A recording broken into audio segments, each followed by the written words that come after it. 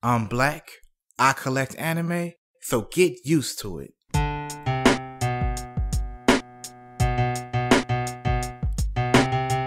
B-Dub, the anime master. B-Dub, the anime master. B-Dub, the anime master.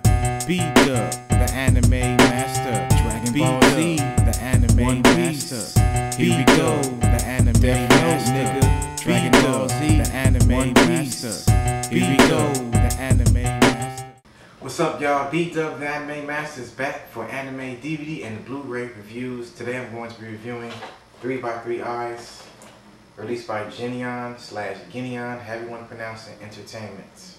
So yeah, let's get started with the review.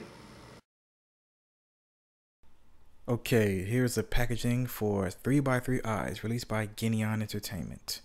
This is the second release for 3x3 Eyes. The first release was a original Pioneer Genion box set released back in 2000 when Genion decided to redub 3x3 Eyes from the original Streamline Pioneer dub from the early 90s. So they re-released it on two DVD cases, you know what I'm saying, clear cases. It has, you know, different artwork and shit in the back and front. You know, you can flip it around to the next side for different artwork and shit, you know. The discs are the same, so there's no like video quality or audio quality upgrade from the old 2000 box set. So yeah, I kind of wish that they would remaster the sets, the DVD sets, before they you know, re-released them, but whatever. So this is pretty decent packaging, you know what I'm saying? It's nice, it's sleek. You know, I like the cover art, the box art, the discs, you know. They updated it with the Genion logos and shit, so whatever. So let me give you a quick rundown of what 3x3 Eyes is about. 3x3 Eyes is about a non-human girl named Pai who is a Sanjian Unkara. And they are a special race, you know what I'm saying, of people with mystical powers and shit like that. Her whole Sanjian Unkara race is wiped out. She's the only one left. The main character's name is Yakumo Fuji, and Yakumo's father tells Pai to go search for Yakumo to help her become human again. And that's basically what the, you know, story is about, you know what I'm saying. They go through trials and tribulations and mystical shit. They go through temples and stuff, you know. It's a great anime series. I wish it was longer.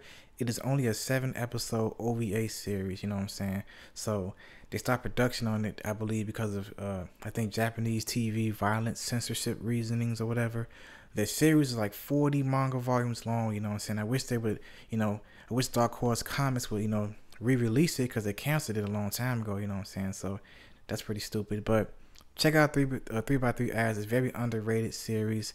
It's not getting any kind of really good exposure because it's basically out of print. So you're going to have to do some searching to find either this box, these singles, or the original box set. Check out Right Stuff.